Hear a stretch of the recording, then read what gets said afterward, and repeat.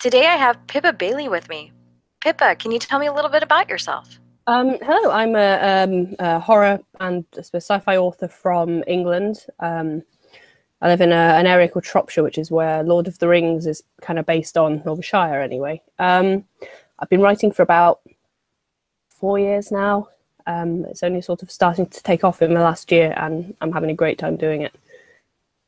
Very cool. Can you tell me about the books you write?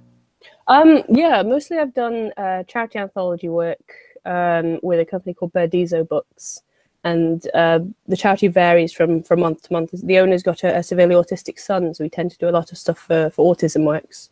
At the moment, I'm working on a 10-part series that I'm not going to reveal the name of yet. I've got a novel that I'm aiming to get finished this year, and a couple of other stories for sort of group anthologies coming up soon. So I've been working on those today in the garden. Very cool. So what do you have published? I have. See, my first story was called Scarred, and that tells you about a woman who digs herself from her own grave and tries to escape some woods after being attacked. Trumpocalypse, The Ballad of Tiny Hands. It is a bizarro story that you could probably still find on Amazon. That's in a group one. The People That in Darkness Sat, which tells the story of a severely abused boy who makes a pact with the devil, and as an adult he has to bring the devil eyes in order to keep his sight. That's got a bit of a harrowing ending. Got In for a Shock, which is my favourite piece I've written. That was for an electrical anthology. It was all about a woman who wastes electricity, who I based on myself, and she comes up against electrical creatures who try and steal her spark of life for wasting electricity. And the last thing I had published was 9 Ladies Dancing for a Christmas anthology, which was about a painting and women escaping from this painting and going around and trying to find their one and stealing soul energy from men. And it was a very sort of empowering story with lots of men kind of being severely destroyed, but it was a lot of fun. Very cool. So it sounds like a little bit more darker writing Oh, is yeah. what calls you. Yes.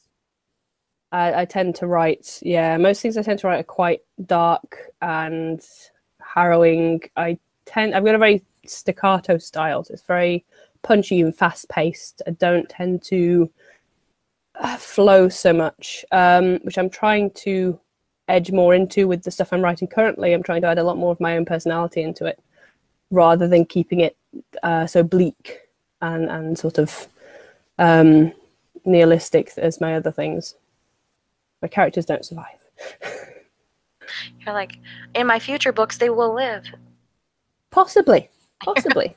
No They promises. behave themselves. No promises. I like that.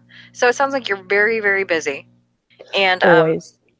that's really cool. So one of the things we like to ask are, what do you love about being an indie writer or indie artist? I love the opportunity to express myself. It's one of those things where you spend years trying to work out what it is that you want to do, and everybody's always saying, oh, try this, try that, and then it just strikes you one day that maybe I just want to put my ideas out there. I mean, I'm a trained composer, and I've spent years writing music, but it's hard to tell a story that everyone else can comprehend with music. So I was in an accident and I just started writing because I couldn't walk. And it just sort of turned everything around. I felt so much freer, and I just love the opportunity to just share your ideas with people and sort of interact with other people that are doing the same thing and have had the same sort of enlightening experience of, this is what I want to do. I want to write, you know? Yeah, it's interesting when it comes.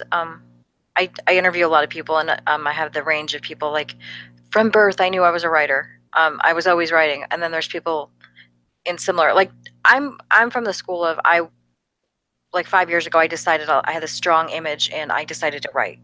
It Yeah, wasn't like something I ever planned on doing. If you would have told me 20 years ago, oh, you're going to be a writer, I would have thought you were ridiculous. So exactly. did you ever like, I mean, did you Not ever dabble at all in writing?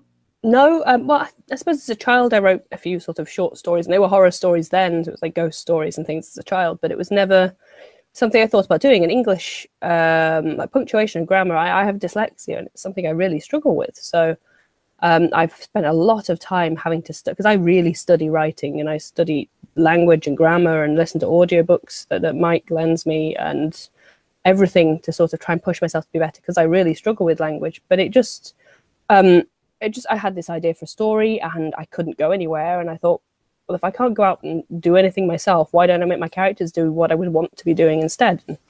And it just was like, it went from there. That's fascinating.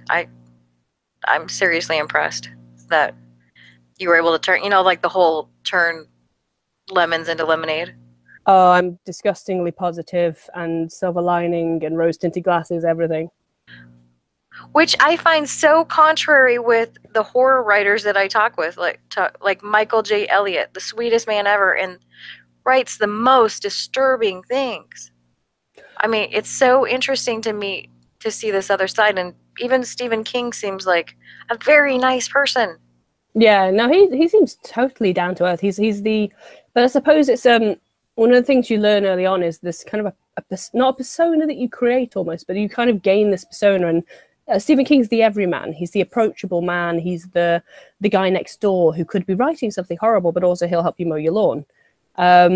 But everybody sort of gets this persona, and I seem to have ended up with one of the nice guys in horror, because I like to be nice. I believe in karma. I have to be, my day job requires me to be nice and level-headed. So it's just, yeah, it's interesting. That's very cool. So, did I miss anything that maybe you want to talk about? Well, I can just recommend that I got given this gift most recently, which is one of these things, and I cannot recommend. It's called an Alpha Smart, and people are going to tell me I'm wrong, but it's a bit like an electronic keyboard, and it is one of the best. In fact, it is the best gift I've ever been given. You could take it anywhere to write. You can sit on the toilet. You could sit at work. You can do whatever, because it's not particularly bulky. It's about the size of a book. It's got 10 files. You can save everything to it, and then you just plug it into your computer and it uploads the stories. But there's no internet. There's no distractions. Nothing. You just take it somewhere, you go and write, and it has increased my output by. I mean, I'm writing sort of 5-6K a day now, instead of writing sort of a couple hundred words when I get home from work. It's absolutely fantastic. I highly recommend, if you can track one down, buy one. Very cool. So, is it something where you can't go back and like edit? Yeah, you can go back and edit. You can go back and edit. You can do whatever you want with it. It spell checks. Oh wow. But also, literally, you just plug it into your computer and open a Word document, and it just types the whole thing into the Word document for you. So it's on your PC, and you just edit from there as well. That is brilliant. But for first drafts, it's amazing. You just go sit in a park. You're not worried about battery life, because it lasts almost forever. Double A's, it's got no images or anything. So you go sit in a park. It isn't affected by sunlight shining on the screen or anything like that. It's brilliant. I love that. That is very useful information. Do you have anything else that we must know about?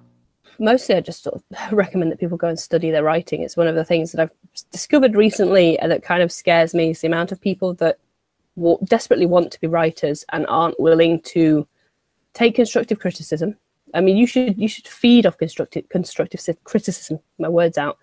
I mean, I want it constantly. I want somebody to tell me something's rubbish so I can better myself. And it scares me that people aren't willing to do that anymore. They will write a first draft and release it into the world, and that's it, done. That's their story. And the second you try and sort of give anybody any advice or recommend reading, you don't get anywhere anymore. People aren't willing to learn. And I think it's a really sad state for indie authors when half of the community aren't actually willing to put their best work out there, or read, write, study, anything.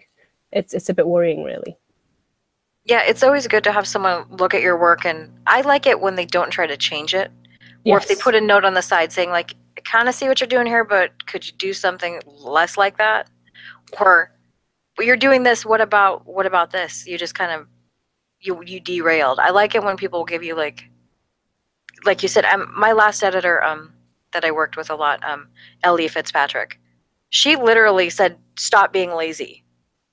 That's what you need. It's like, if you're being You're being lazy with language. Everything is so amazing instead of it's spectacular, or everything's really sad instead of morose. Well, I You had need something rushed a to go. scene, and it Yeah, wasn't. And she's like, "Write the scene." I'm like, "But I don't want to."